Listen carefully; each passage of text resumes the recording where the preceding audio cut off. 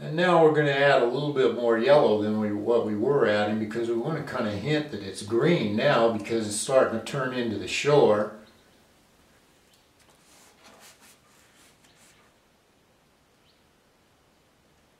You just got to keep searching here for the right tone and the right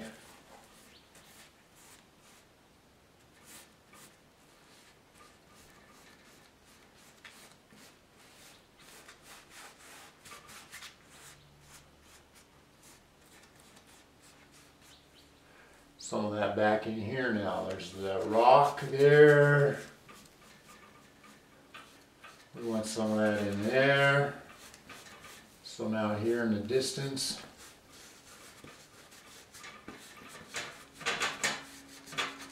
just kind of shuffle it in there and we'll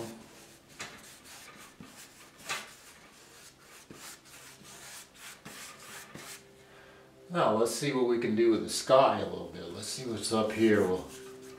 Maybe we'll use a little bit of that cloudy or that green there.